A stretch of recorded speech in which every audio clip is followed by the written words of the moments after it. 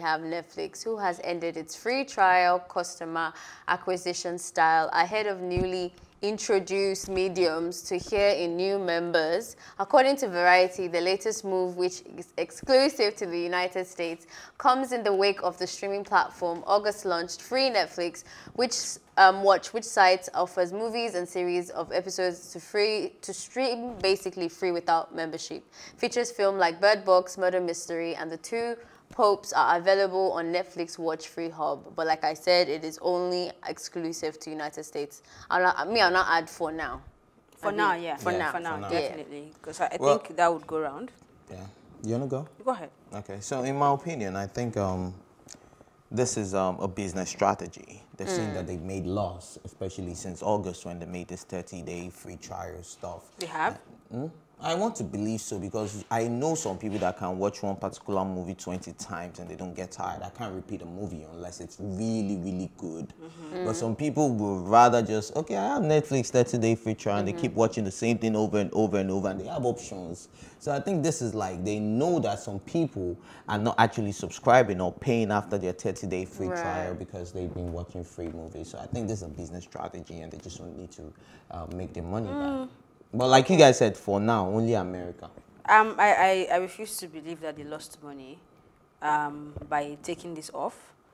Because, I mean, it's a model that basically, I mean, SaaS companies use it. It's either you're doing free trial or you're doing freemium. It's a SaaS company. Yeah, so, no, SaaS in this case is software as a service company. So those that create softwares to make money from it. So basically, they have different model, which is either freemium or free trial. And and freemium can be broken down into different... Freemium or premium? Freemium. Oh, okay. So freemium is you know when you download an app and the app tells you you can use it, but there are certain features on the app that you have to pay for. So that is a part of freemium model as well. There are different models as well. For this one is free trial, and it could be 10 days, 7 days, 21 days.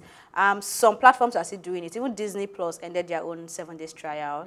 I think that was last month. So that was before they launched Hamilton.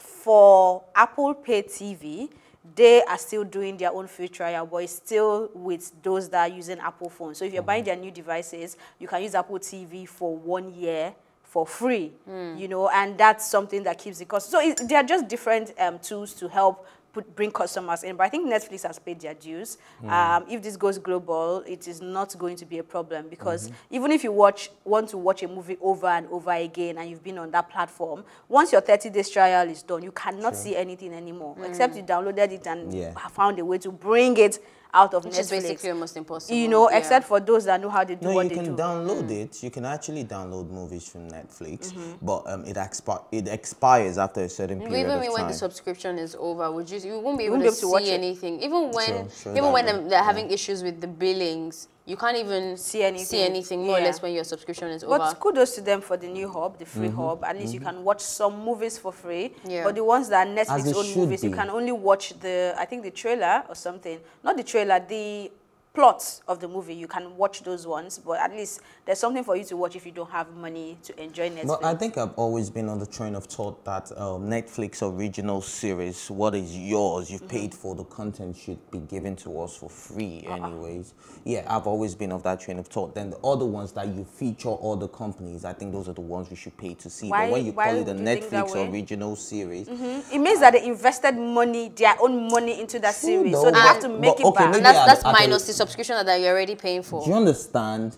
If I've subscribed to Netflix... I need to understand where you are coming from. Okay, if I have subscribed to Netflix, the Netflix original series should be made free for me, right? But it is. Yeah, it is in the sense But then you're not saying that they should pay for other things, pay more for other things that are not Netflix. That are not Netflix. No, pay more, but reduce the price. I mean, if you're already on Netflix, then you're Netflix. Oh, my perception to this thing, when I read... have options, that's just my take. You still have your options. I mean, it's still free while it's on Netflix, be able to watch Netflix originals or extended or external movies. That's the way it is. But away from even the technicalities, I like that Netflix is still on its toe. It's very easy to get complacent. And I think because I'm in Nigeria, I've seen a lot of big brands, quote unquote, could get super complacent. Like That's a the Nigerian standard that they have from last 10 years is the standard that they have here. Once they know it works and they're making money. So for me, every time I see Netflix really of making moves, it shows that there's a lot of work going on in the background. And for people who have made so much progress, so much money, so much impact, you would think that they'll be lackadaisical, but they haven't. They haven't gone down on their level of what's it called, content, quality content. They're still expanding to other places. There's new countries now that I'm seeing, like Finland and a bunch of other places where like I'm seeing Netflix originals in there. So they're actually planting their roots in other places. So I'm going to give them kudos to that.